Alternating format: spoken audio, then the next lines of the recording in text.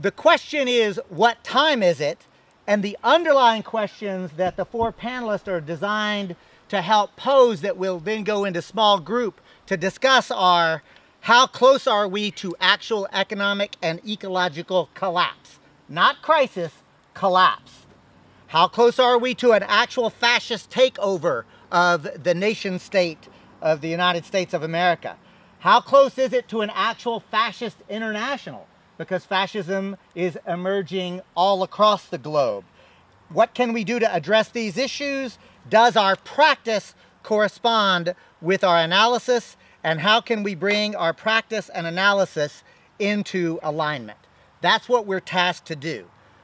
As the opening, I am tasked with now in about 12 minutes to give a broad overview of what I just said, and my specific task is fascism and its legal phase.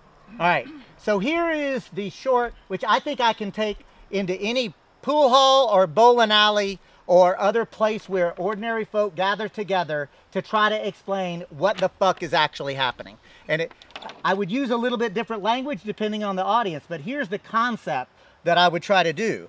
And it goes like this.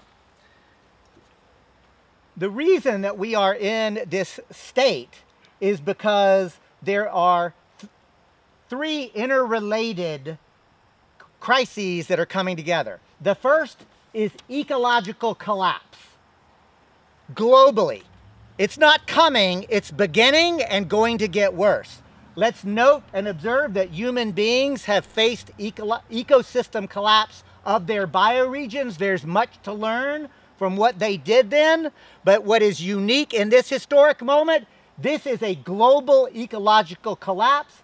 Every other time there's been a collapse because of imperial overshoot, because of ecological and weather catastrophes, whatever it is, the bottom line, human beings always basically fled the capital of empire and went off into the savannas or the forests or the mountains or whatever, right? Continue to take care of themselves. My point is, my assessment, there's no place to go. So we've actually got to get rooted in place and make sure that we can take care of ourselves, and where is Edgett? To love each other, to protect each other, and take care of each other where we are as the ecological collapse begins. But wait, there's more, because there is an economic crisis. And to be clear, this economic crisis is, everybody in this circle understands, is capitalism, right? It cannot be reformed. It cannot be amended. Capitalism is an economic system fundamentally based on extraction, oppression, a power over dynamic. You can't reform that shit, right? But that's what we're living in, so what do? Why is capitalism in crisis? There's two related reasons. Number one, because the industrialism and this level is literally commodifying Mother Earth faster than she can replenish herself. Like, it's coming to an end. That's existential. But there's also 2B of the ecological crisis, which is the crisis of capitalism, because even if there was some miracle technological fix, which I am not arguing is going to happen, in fact, I'll fight you if you think that it will, metaphorically, intellectually, but even if you believe that, oh, but maybe some technological fix is going to bring us out of this, right? I would say, yeah, but you know what? Capitalism as practiced is going to end because the entire capitalist system is designed on extracting the surplus value of labor, right? That's literally how the system works. So if I am the capitalist and I own the means of production, I come out to work.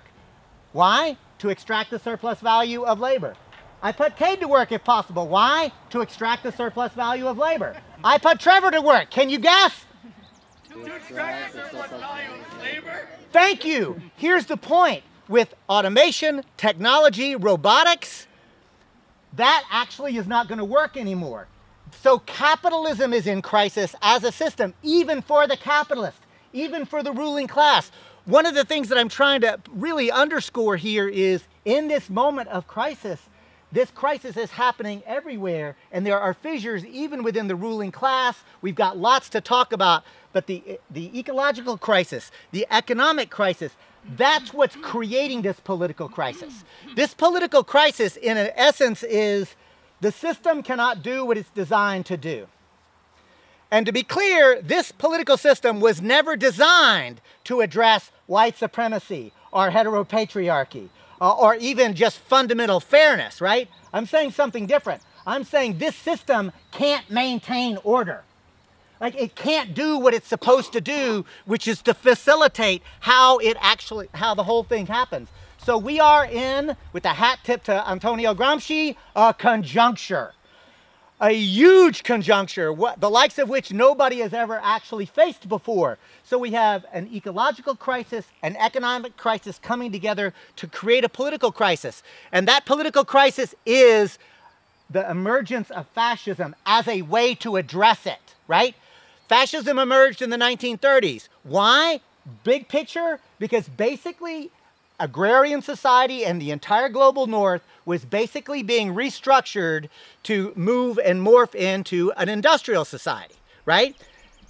For Marxism 101, social reproduction. How does the system replicate itself? And Kay, I know is going to go deeper on this, but it's not just, it includes absolutely how the system does the production and distribution of goods and services and the objective material things.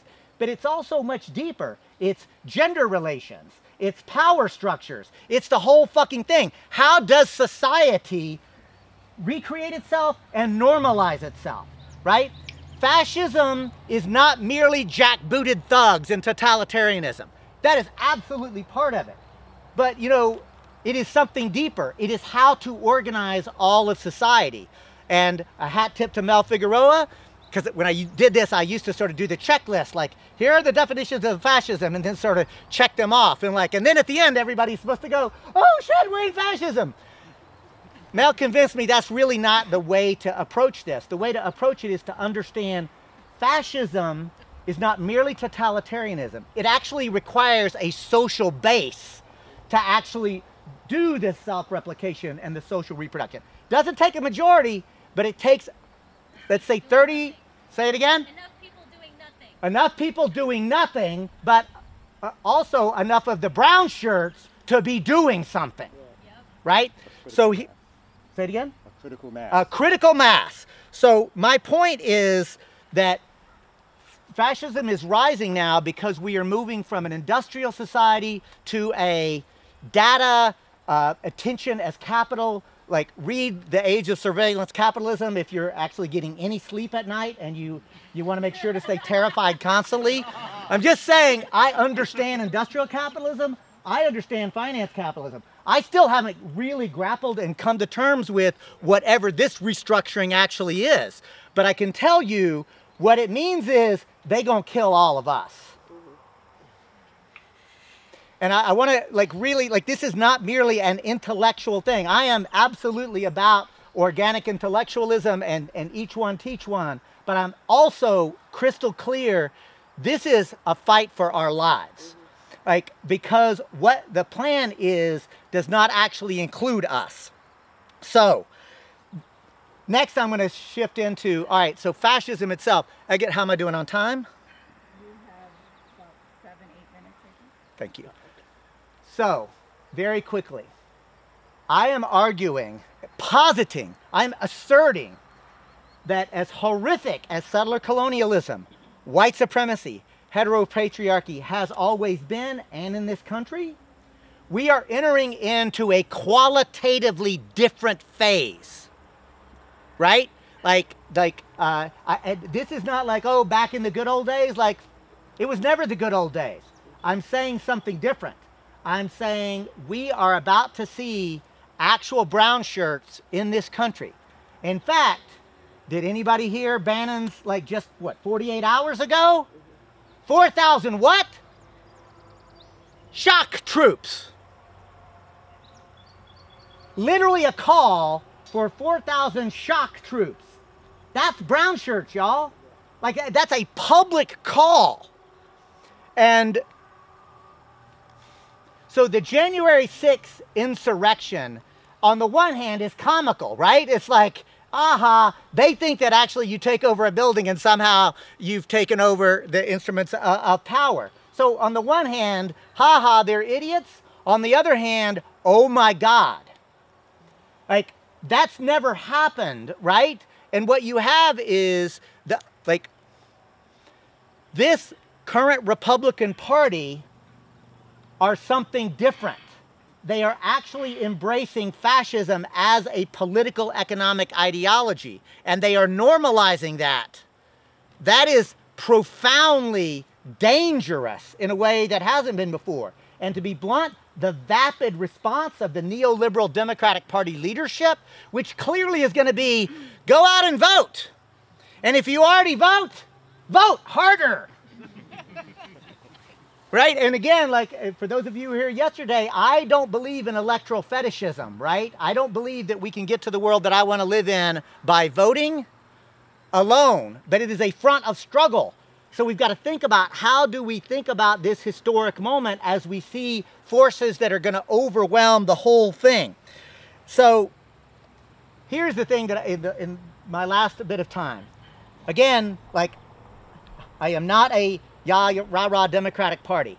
I think that what we have to understand is this Supreme Court, with its decision on Roe versus Wade, Citizens United, basically taking corporate constitutional rights to a level that we've never seen before, the New York State Rifle and Pistol Association versus Brune, like in the midst of a rash of mass shootings to actually roll back gun control laws, Kennedy versus Bremerton, which is a further dissolution of the separation of church and state, and then West versus EPA that didn't get nearly the attention it deserved, literally stripping the EPA from some of its flimsy ability to try to curtail the climate chaos and catastrophe that's coming. What we're seeing is what the academics call the legal phase of fascism, where they are codifying the control and creating a one-party rule. Now, I believe actually the nation state as we understand it is likely not to survive this next epoch. On the one hand, yay that. On the other hand, gulag's bad. And so my point is this. How do we build a genuine movement that can unite ordinary people in a united front against fascism from below, ordinary people being able to basically have this conversation in pool halls and bowling alleys so that we're building the folks and building the solidarity across sectors and across different folks to actually come up without allowing the Democratic Party to say, we're the defenders of democracy, and that all those conversations happening in those pool halls and bowling alleys, it means get out and vote and mobilize people to vote.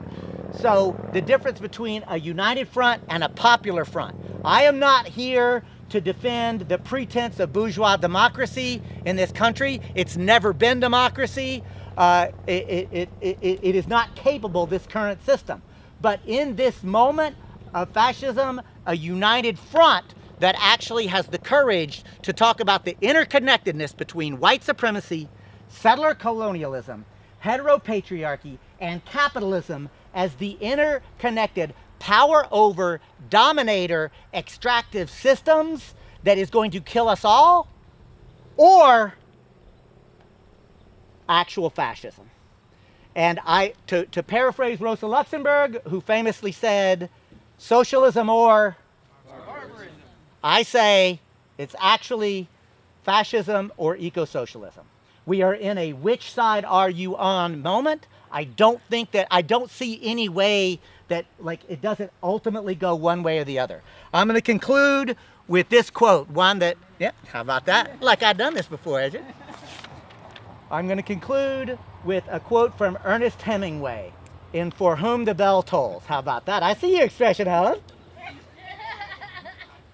You say there are not many fascists in your country.